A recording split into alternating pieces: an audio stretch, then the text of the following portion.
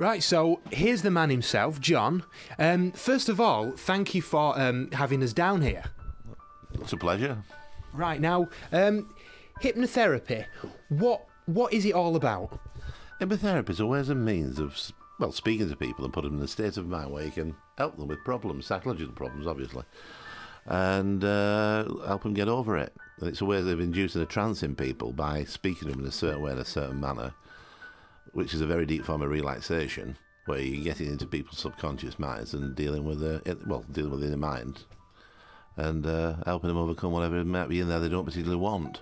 Right. Now, can any person be hypnotised, or is it a certain person in a certain frame of mind? Anybody can be hypnotised. Some people are easier than others. Actually, how it works, to be honest with you, is the more intelligent you are, the easier it is. I'll be easy then. It's as simple as that. Right. I.e., intelligent people use a better imagination, and it's all about using your imagination, getting that mind of yours where you want it, or where I want it, to get you where you need to be. Right. And could you program a person to do anything? Only if they wanted to. You can't get people doing things they don't want to do. Right. For example, you see people on television on shows like Paul McKenna, they're hypnotised, they're doing whatever they're asked to do. But people in that situation, they want to be part of the show. Right. They want to do these things because they want to be part of the act of the show. And the people he chooses from the audience are the more susceptible ones to do what he needs them to do.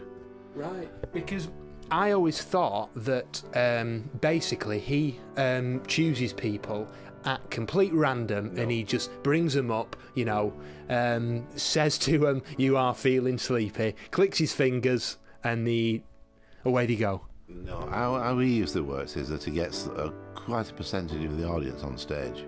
Quite an high percent, about 90% of the audience on stage, depending on how big the studio is, or if it's theatre. If it's a theatre, obviously you're not going to get everyone on the stage. Get the stage full of people. He does what we call an induction into hypnosis with them, and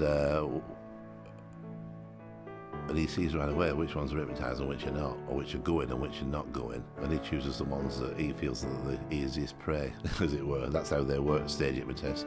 Another way of doing it for stage hypnotists is for the hypnotist to go out into the audience before the show starts, and basically they're going to have a chat with the audience, passing the time of day. But what the audience don't realise, he's actually doing an hypnotic induction on them. And the perceptive, the ones that are really perceptible for hypnosis, you'll notice them start nodding a little, you know, going. But he'll leave it at that and go on to other people, and he'll go around the audience until he's chosen in his own mind enough people. They don't realise what he's doing. He'll go off stage, drum roll starts, he comes running back onto the stage. "Hello, evening, good evening, gentlemen," blah, blah, blah, because that wasn't very good, was it? "Good evening, everybody, you know, I'm here, I've arrived." And he'll say, "I want you. They think they're being chosen at random, but he's already chosen them. Right. That's how it works. I bite my nails really badly, and I have done since a very, very early age. Yeah. Could you hypnotise me in order to not bite my nails anymore? Yeah.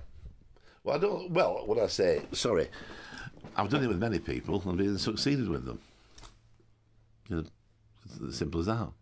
And how would you program my mind so rather than me seeing my nails and thinking, they look tasty, how would you reprogram it?